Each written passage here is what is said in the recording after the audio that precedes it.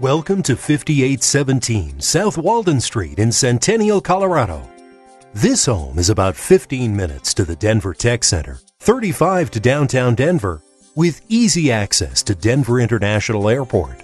This amazing home has 6 bedrooms, 5 baths, over 4,700 finished square feet, and attached 3-car garage. When you enter this beautiful home, you step into this 2-story entryway. It has a contemporary chandelier as well as hardwood floors, and there's a sweeping staircase up to the 2nd floor. Immediately to your right is the formal living room with a bay window that brings in lots of morning light. And just to the left off the foyer is the formal dining room. It too has a contemporary chandelier and is large enough to entertain 10 guests. And straight ahead off the foyer is the expansive family room.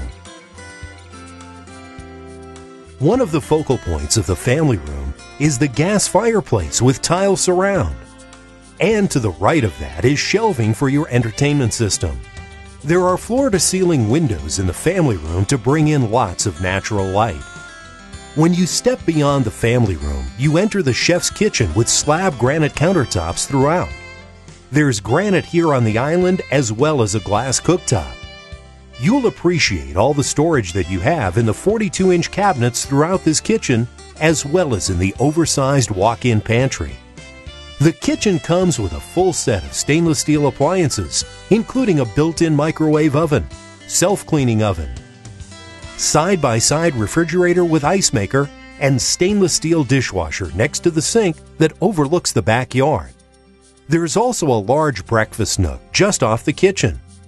Step out through the glass doors from the breakfast nook onto the back deck. This backyard was designed with entertaining in mind. A few steps down from the deck and you're onto a patio that's partially covered by a pergola. And you'll appreciate the gurgling sounds of the water feature in this backyard, which is full of deciduous and evergreen trees to provide privacy and shade. Back inside and on the opposite side of the kitchen is the main floor laundry room with storage and a utility sink. Just beyond the family room is a study that overlooks the backyard. This room could also be a main floor bedroom. And there's a 3-quarter bath in between this room and the living room that's tastefully appointed. Next, let's head upstairs to the bedroom level.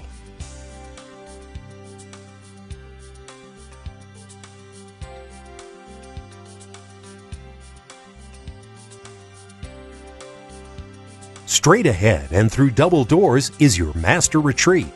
It has a vaulted ceiling and is quite spacious.